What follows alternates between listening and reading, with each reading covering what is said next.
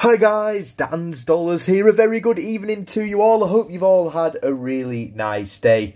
Usually when I get home from work, this is the first video that I do make. However, I thought today we'll do it a little bit different and it will be the one that we finish on. It is Check Your Change. I managed to bring 3 coins home from work today. No super rare coins in these 3, but again, any commemorative find is a nice find indeed.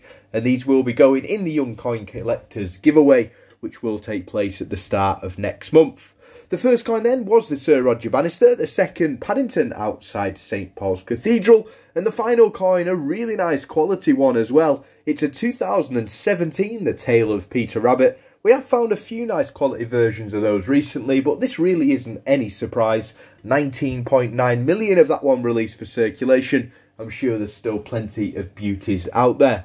As always, if you've been lucky enough to find any commemorative coins, no matter how common or rare, please do share them with us in the comments section below, and you will get a shout out in that weekly community coin hunts find video.